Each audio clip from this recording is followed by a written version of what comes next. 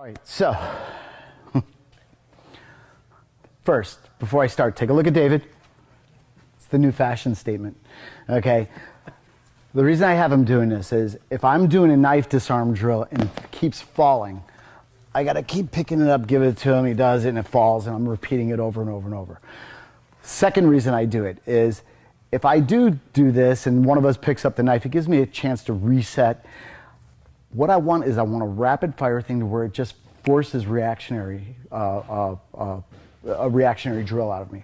Okay, so we're gonna start off. I'm gonna do the first one slow, then we're gonna pick them up, and then I'll pick up the pace.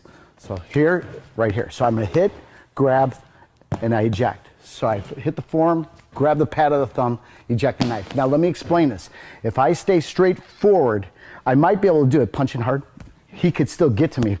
Go hard, stab.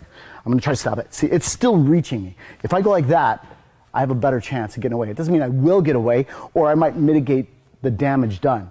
Versus it plunging straight in, it might just go through derma versus intestine, okay?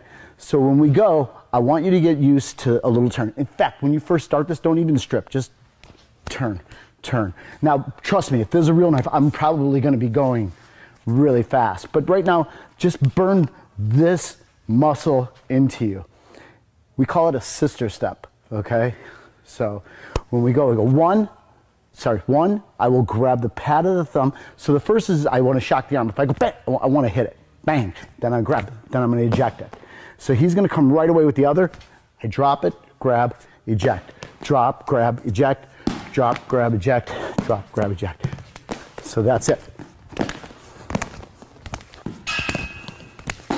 That's the drill, okay? So collect up the knives for me again.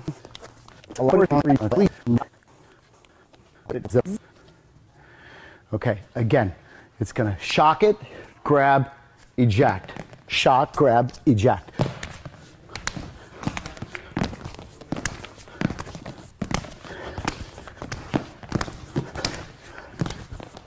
That's it. So that's what I want. So if he has the knife, you shock it, grab, slide onto the pad of the thumb. My hand goes to the flat of the blade. Eject. Shock it, drag down to the flat. Okay, even if it were a double-edged knife, I still have no choice. He's painted me into a corner where I have to do this, right? So versus this getting stuck in me, I'm gonna shock it, grab, eject the knife.